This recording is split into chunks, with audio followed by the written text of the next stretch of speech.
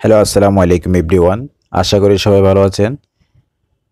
বন্ধুরা, আজকের এই আয়োজনে আমরা বরাবরের প্রত্যেক মাসে আমরা যেভাবে সাম্প্রতিক সাধারণ জ্ঞান দিয়ে থাকি, প্রতিবার নেই এই মাসেও আমরা কারেন্ট অ্যাফেয়ার্স এপ্রিল মাসের 50টি সাম্প্রতিক সাধারণ জ্ঞানের প্রশ্ন নিয়ে আসছি, যেগুলো বিভিন্ন পরীক্ষার জন্য খুবই গুরুত্বপূর্ণ।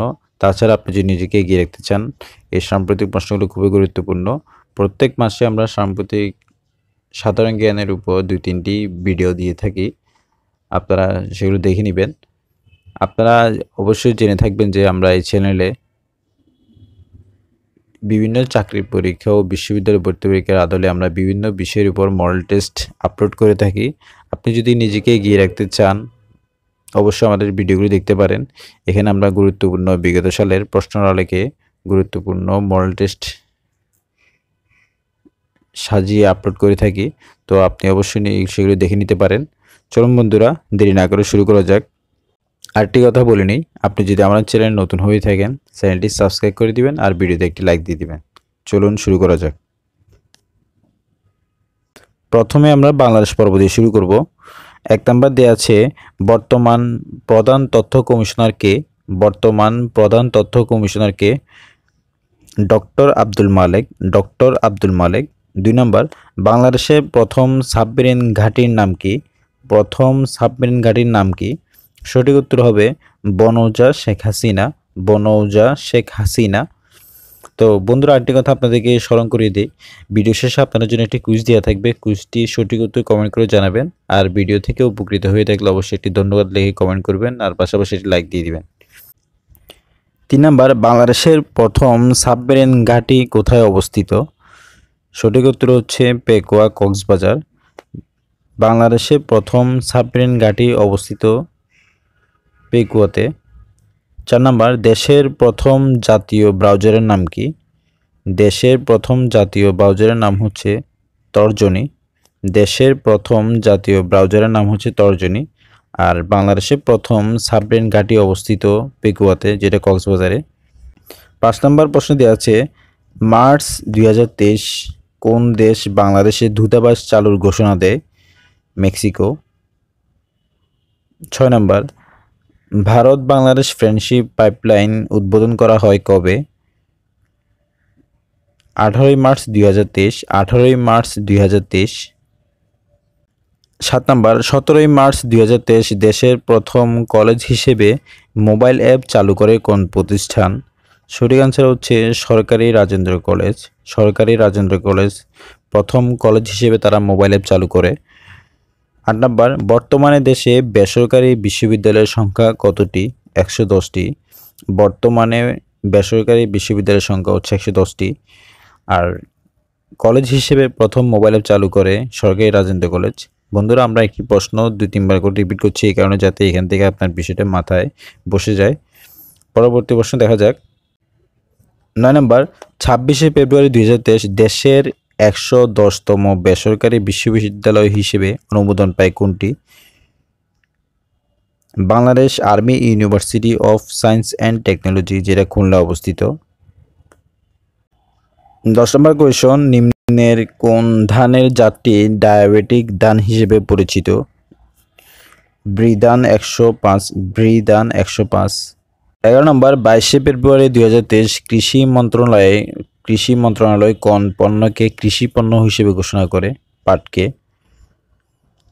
4 মার্চ 2023 কোন স্থলবন্দরে ই গেট উদ্বোধন করা হয়? বেনাপোল স্থলবন্দরে। বন্ধুরা, এই পর্যায়ে আমরা আন্তর্জাতিক অংশটা দেখব। 17 মার্চ 2023 আন্তর্জাতিক অপরাধ আদালত আইসিসি কোন ব্যক্তির বিরুদ্ধে গ্রেপ্তারি পরোয়ানা জারি করে? Vladimir Putin. ভ্লাদিমির পুতিনের বিরুদ্ধে গ্রেপ্তারি পরোয়ানা জারি করে। তারিখটা হচ্ছে 17 মার্চ 2023। 17 মার্চ 2023। তুরস্কের গান্ধী নামে পরিচিত কে? তুরস্কের গান্ধী নামে পরিচিত হচ্ছে কামাল কিলিকদারোগলু। তুরস্ক গান্ধী নামে পরিচিত হচ্ছে কামাল কিলিকদারোগলু। ইরান ও সৌদি আরবের কূটনৈতিক সম্পর্ক স্থাপনে মধ্যস্থতা করে কোন দেশ? চীন। ইরান ও সৌদি আরবের কূটনৈতিক সম্পর্ক পুনর্স্থাপনে মধ্যস্থতা করে চীন। বিশ্ব খাদ্য কর্মসূচির নতুন নির্বাহী পরিচালককে? সিন্ডি ম্যাকেইন। প্রশ্নগুলো আরেকবার দেখে নেই। সৌদি আরব এবং ইরান এবং সৌদি আরবের মধ্যে কূটনৈতিক সম্পর্ক স্থাপনে মধ্যস্থতা করে চীন। বিশ্ব খাদ্য কর্মসূচি WFP এর নতুন নির্বাহী পরিচালক হচ্ছে সিন্ডি ম্যাকেইন। 17 নম্বর, নেপালের বর্তমান প্রেসিডেন্টের নাম কি? রামচন্দ্র পাউদেল। নাইজেরিয়ার নবনির্বাচিত প্রেসিডেন্টের নাম কি? বুলা তিনুবু। নেপালের বর্তমান প্রেসিডেন্টের নাম হচ্ছে রামচন্দ্র পাউদেল, আর নাইজেরিয়ার নবনির্বাচিত প্রেসিডেন্টের নাম হচ্ছে বুলা তিনুবু। চ্যাটজিপিটির প্রতিষ্ঠাতাকে? স্যাম অল্টম্যান চ্যাটজিপিটির প্রতিষ্ঠাতা। ভাড়াটের সেনাদল ওয়াগনার গ্রুপ কোন দেশ ভিত্তিক? রাশিয়া। চ্যাটজিপিটি প্রতিষ্ঠা হচ্ছে স্যাম অল্টম্যান, আর ওয়াগনার গ্রুপ হচ্ছে রাশিয়ার একটি সেনাদল। বন্ধুরা, এই পর্যায়ে আমরা রিপোর্ট ও সমীক্ষা অংশটা দেখব। 21 নম্বর দেওয়া আছে 2023 সালের বৈশ্বিক সন্ত্রাস সূচকে শীর্ষ দেশ কোনটি? আফগানিস্তান। 2023 সালের বৈশ্বিক সন্ত্রাস সূচকে শীর্ষ দেশ হচ্ছে আফগানিস্তান। 2023 সালের বৈশ্বিক সন্ত্রাস সূচকে বাংলাদেশের অবস্থান কততম? 43তম। বাংলাদেশের অবস্থান হচ্ছে 43তম, আর শীর্ষ দেশ হচ্ছে আফগানিস্তান। 23 নাম্বার, 2023 সালের বিশ্ব সুখ প্রতিবেদনের শীর্ষ সুখী দেশ কোনটি? ফিনল্যান্ড।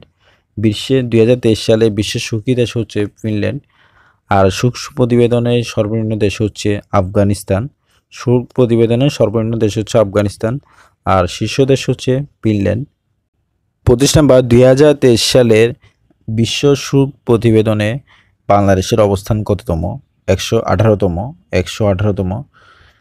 সুখ প্রতিবেদনে বাংলাদেশের অবস্থান হচ্ছে 118তম। বৈশ্বিক অস্ত্র রপ্তানিতে শীর্ষ দেশ কোনটি? যুক্তরাষ্ট্র।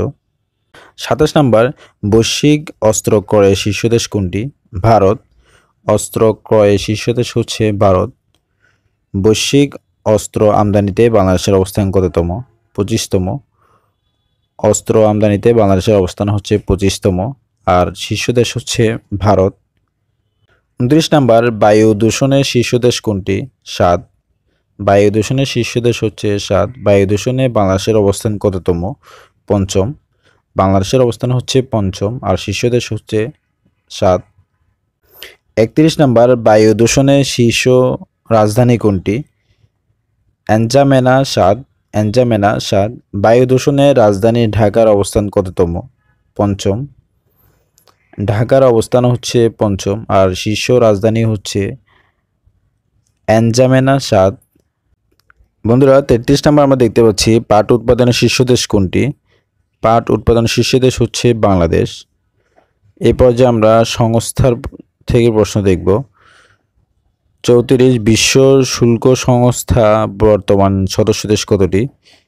185টি। শুল্ক সংস্থার বর্তমান সদস্য দেশ হচ্ছে 185টি। আর 35 নম্বর আছে 26শে জানুয়ারি 2023 কোন দেশ WCO এর 185তম সদস্যপদ লাভ করে? সঠিক উত্তর হচ্ছে সোলোমন দ্বীপপুঞ্জ। 36 নাম্বার, 24শে ফেব্রুয়ারি 2023 কোন দেশ পুনরায় প্যাসিফিক দ্বীপপুঞ্জ ফোরামে যোগ দেয়? কিরিবাতি। 24শে ফেব্রুয়ারি 2023 কোন দেশ পুনরায় প্যাসিফিক দ্বীপপুঞ্জ ফোরামে যোগ দেয়? কিরিবাতি। 37 নাম্বার, বর্তমানে প্যাসিফিক দ্বীপপুঞ্জ ফোরামে সদস্য দেশ কতটি? 18টি। প্যাসিফিক দ্বীপপুঞ্জ ফোরামের সদস্য দেশ সংখ্যা হচ্ছে 18টি। 18 নম্বর, আন্তর্জাতিক আণবিক সংস্থা IAEA এর বর্তমান সদস্য দেশ কতটি? 176টি। আন্তর্জাতিক আণবিক শক্তি সংস্থার বর্তমান সদস্য সংখ্যা হচ্ছে 176টি, আর প্যাসিফিক দ্বীপপুঞ্জ ফোরামের সদস্য দেশ হচ্ছে 18টি। 39 নম্বর, 3 জানুয়ারি 2023 কোন দেশ IAEA এর 176তম সদস্যপদ লাভ করে? গাম্বিয়া হচ্ছে 176তম পদটা লাভ করে। সম্প্রতি জাতিসংঘ পানি সম্মেলন অনুষ্ঠিত হয় কবে? 22 থেকে 24 মার্চ 2023, 22 থেকে 24 মার্চ 2023। বন্ধুরা, আমাদের চ্যানেলে এরকম আপনার বিভিন্ন পরীক্ষার আদলে বিষয়ভিত্তিক মডেল টেস্ট আপলোড করা আছে, আপনারা সেগুলো দেখে নেবেন। তাতে আপনারা বিভিন্ন পরীক্ষায় এগিয়ে থাকবেন। আশা করি এখান থেকে বিভিন্ন পরীক্ষায় কমন পাবেন। পরবর্তী প্রশ্ন দেখা যাক। বন্ধুরা, এই অংশে আমরা ক্রীড়াঙ্গন থেকে প্রশ্ন দেখব। 41 নম্বর দেওয়া আছে 14তম সাব ফুটবল কবে অনুষ্ঠিত হবে? সঠিক উত্তর হচ্ছে 21 জুন থেকে 3 জুলাই 2023। 42 নম্বর 14তম সাব ফুটবল কোথায় অনুষ্ঠিত হবে? সেটা হচ্ছে বেঙ্গালুরু, ভারতে। 43 নম্বর টি-20তে বাংলাদেশের 50তম জয় কোন দেশের বিপক্ষে? ইংল্যান্ড। টি-20তে বাংলাদেশের 50তম জয়টি পায় ইংল্যান্ডের বিপক্ষে। 44 নম্বর 2023 সালের নারী টি-20 বিশ্বকাপে চ্যাম্পিয়ন হয় কোন দেশ? অস্ট্রেলিয়া নারী টি-20 বিশ্বকাপে চ্যাম্পিয়ন হয়। এই প্রশ্ন আমরা দেখতে পাচ্ছি ওয়ানডে ক্রিকেটে বাংলাদেশের সর্বোচ্চ দলীয় স্কোর হচ্ছে 349 রান। ওয়ানডে ক্রিকেটের ইতিহাসে বাংলাদেশের সর্বোচ্চ রান হচ্ছে 349, যেটা সম্প্রতি আয়ারল্যান্ডের বিপক্ষে করে বাংলাদেশ। 46 নম্বর 2022 সালের বর্ষসেরা পুরুষ ফুটবলারকে? Lionel Messi. পুরুষ ফুটবলার হচ্ছে Lionel Messi.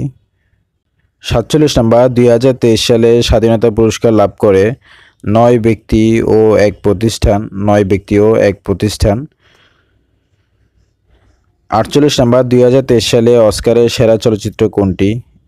Everything everywhere all at once. 2023 সালে সেরা চলচ্চিত্র এটি। আর 2023 সালে স্বাধীনতা পুরস্কার লাভ করে 9 ব্যক্তি, এক প্রতিষ্ঠান। আজকের সর্বশেষ দুটি প্রশ্ন। 49 নম্বর বঙ্গবন্ধু 7ই মার্চের ঐতিহাসিক ভাষণকে কেন্দ্র করে নির্মিত চলচ্চিত্রের নাম কি? সঠিক আনসার হচ্ছে উপরে সবগুলা, অর্থাৎ মাইক, রেডিও, তর্জনী। এগুলো হচ্ছে বঙ্গবন্ধু 7ই মার্চের ঐতিহাসিক ভাষণকে কেন্দ্র করে নিয়ে নির্মিত চলচ্চিত্র। 50 নম্বর দ্য লাইট উই ক্যারি গ্রন্থের লেখককে? মিশেল ওবামা, অর্থাৎ বারাক ওবামার স্ত্রী। দ্য লাইট উই ক্যারি গ্রন্থের লেখক হচ্ছে মিশেল ওবামা। বন্ধুরা, আজকের আমাদের এখানে 50টি প্রশ্ন শেষ। এই পর্যায়ে আপনারা স্ক্রিনে একটি কুইজ দেখতে পাচ্ছেন। কুইজটির আনসার সঠিক উত্তর কমেন্ট করে জানাবেন। আর ভিডিও থেকে উপকৃত হয়ে থাকলে ধন্যবাদ লিখে কমেন্ট করবেন আর ভিডিওতে একটি লাইক দিয়ে দিবেন, যাতে আমরা এরকম আরও নতুন ভিডিও বানাতে পারি। ধন্যবাদ।